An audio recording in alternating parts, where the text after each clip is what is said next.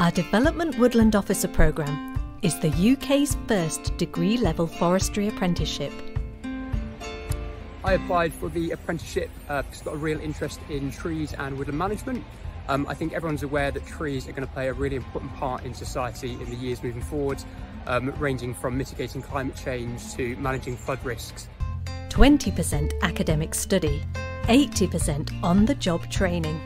I'm going to be based down at Haldon Forest Park in the southwest, and I'll be working with the local forest services team, helping them process the grants and licences. What I'll be doing is shadowing them, picking up the skills and experiences that I'll need to be able to do the job myself one day. A 3-year paid apprenticeship, an exciting new career in forestry. Longer term, what I really hope to do is become a forester, so I can actually manage the woodlands myself and have a key role in planting and managing the woodlands for future generations. Interested? Visit gov.uk and search Apply for a Forestry Apprenticeship.